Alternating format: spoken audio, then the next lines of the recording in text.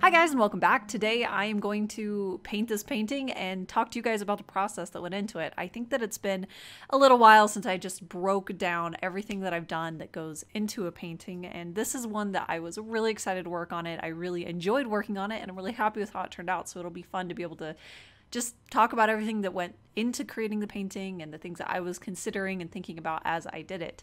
But this one is available at my shop, of course. I have the original painting as always, but I also have her available as an 11 by 14, which is the original painted size, and also a little bit smaller at 8 by 10. So if you'd like to get a print shipped right to your door, then there's a link down in the description that'll take you over to my art shop where you can go check that out. But let's just dive right into talking about this painting.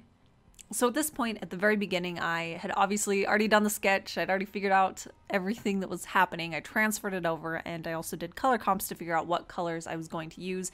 If you're a patron, I have a post up that has all my color comps posted over there if you wanted to check that out. But the colors that I ended up deciding are the ones that you'll see as I paint it, of course. But that was a huge step that I always recommend, is to go in and plan out where every single color is going to be, every value of those colors, so that it has the readability that you want, it has the impact and the look, and I'll talk a bit more about the colors once we get more colors on the painting, when there's more that I can reference, but I really enjoyed figuring out the colors that went into it. So that was the first step, is making sure that it had that emotion that I wanted and it had that spark to it. And then I started painting her skin. I'm trying to get more into painting things in the right order, quote unquote, where they always suggest that you paint the lightest things in your watercolors and work towards your darkest, which totally makes sense because some paints will reactivate and bleed very easily if you paint just right next to it. So I have been trying to do that mostly. I used to always paint the background first because it just helps really solidify the piece and it gets a large part of the color down quickly, but I jumped in with the skin color. I went first with a very light wash of the lightest color that was going to be present in her skin, that highlighted area. And I originally put it down as a little bit too warm. I wanted her skin tone to be very cool and pink toned.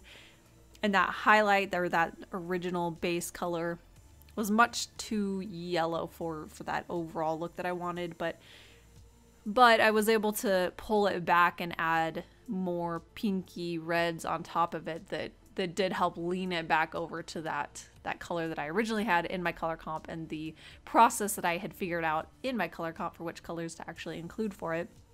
And recently I've been using a lot of a specific paint in my skin tones that I really love. It's called Scarlet Pyrrole.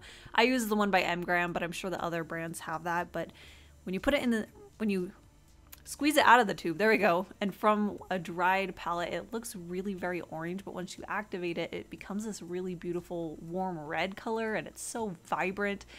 I love using it for skin tones, so that's one of the ones that I used a lot, especially in her blush area. And after I got that first light highlight base color down for her skin, I went in with this, I think it was mostly just this Scarlet Pyrrole red color with maybe a little bit of quinacridone red mixed in, and I based out where the shadows were going to be, and that's where I let it be really just warm and saturated. And I really like this process a lot for building up the shadows in our skin.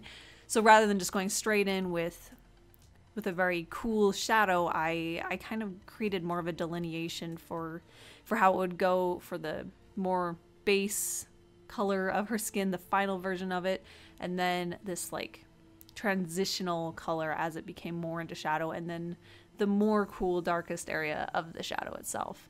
And her hair was pretty straightforward. I wanted to be very careful and precise about anything that I did put in her hair because I wanted it to have this luminous white quality, and I did not want any area to get muddy at all.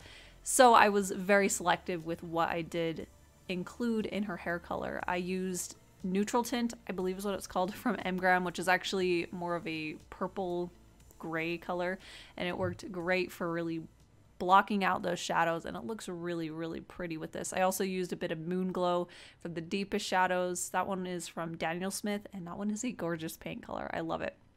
I actually love using those two paints together because I find that when they're being used, they have almost the same color, but the Daniel Smith one, Moonglow, that one actually granulates really incredibly. So they marry very well together, where I can deepen and darken it up with the neutral tint, and then I can get a little bit of granulation from the Moonglow, and I just love using it. So I loved using it for her hair color here. I also went in and added just a bit more of a lavender, pale blue periwinkle kind of a shadow to certain areas, just so it wasn't quite so stark.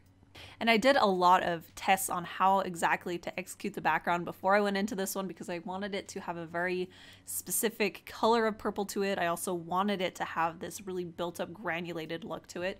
And I wanted to make sure that I got this gradient between the two purples just right. So I did a lot before I got to this point. But I figured out that I wanted to start off with the very first layer with quinacridone violet at the top, and then blend it into ultramarine blue as I work down.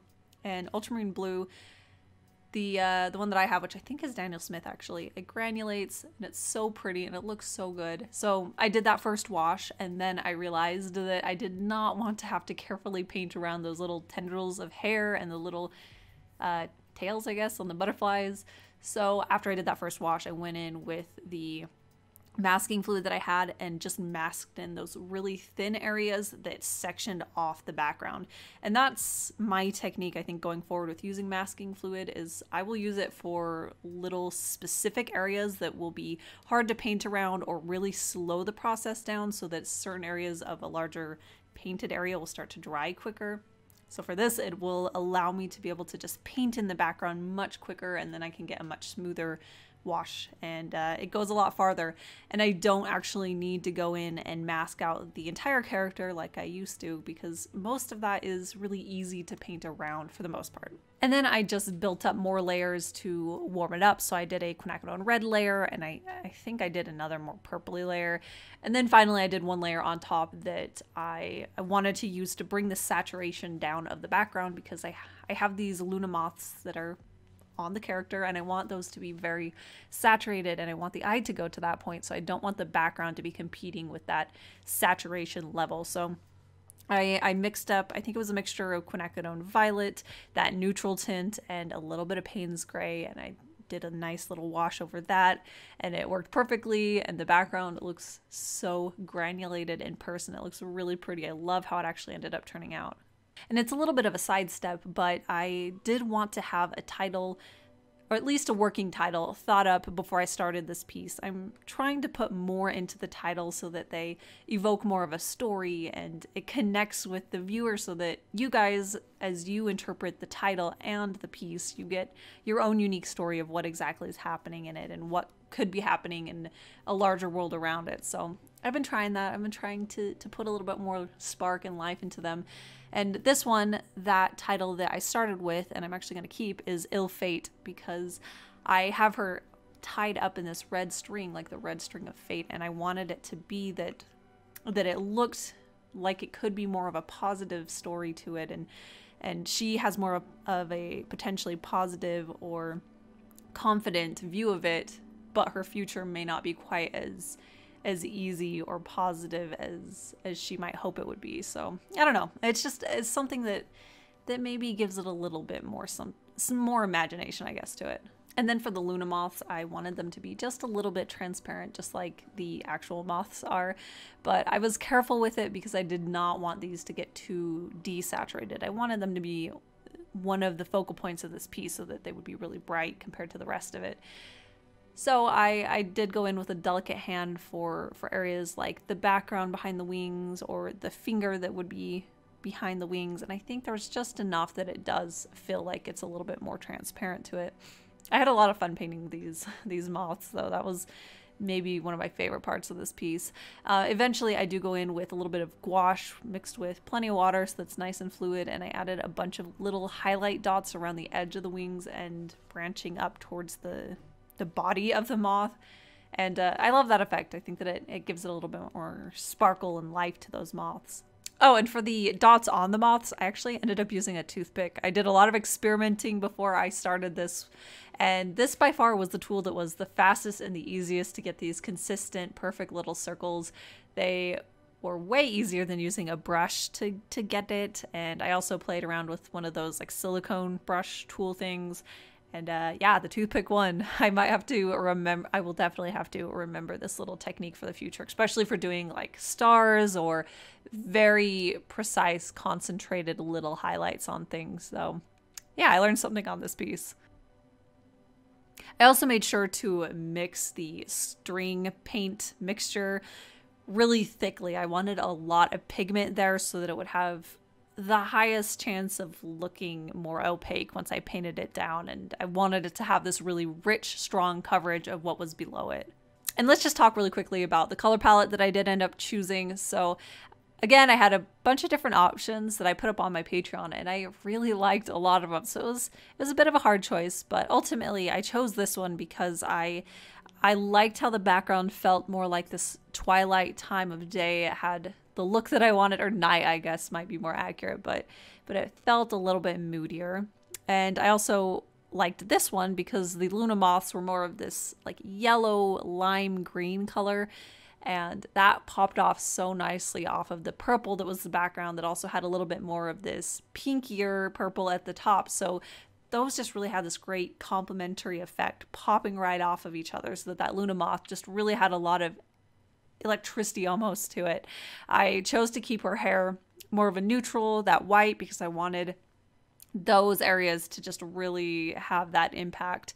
And I did, of course, the string that's tying her up red because I wanted it to be that connotation to it, that story that tied in with it.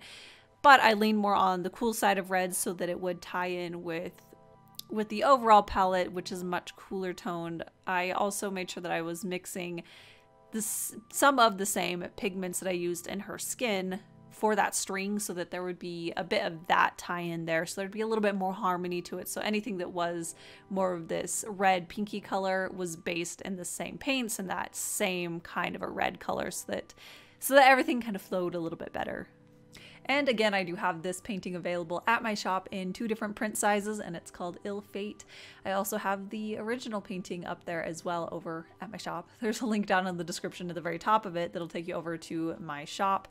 And yeah, I felt really good about working on this piece, and I feel like I'm getting a little bit more back on track with the type of artwork that I want to do and the type of imagery and subject matter that I actually want to paint. So this feels really exciting to be able to finish this one off and imagine what my next piece can be, and try to figure something else out that I'm going to be as excited about. But yeah, that's it for today. So I'll be back next week with another art video. I do want to give a massive thank you to all of my patrons over on Patreon. Thank you guys so much for your support. You help me to be able to make these videos and make my artwork. So thank you.